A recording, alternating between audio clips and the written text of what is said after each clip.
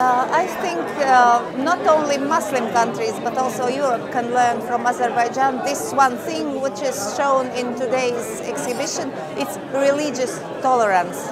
It's not an easy country, as you know, but the people together with the government in this case, they have ensured the peace in long-term period, ensured the tolerance, and as you saw, the various confessions are also together.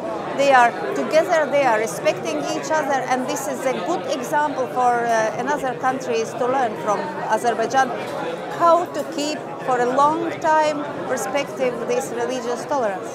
Have you been in Azerbaijan yourself?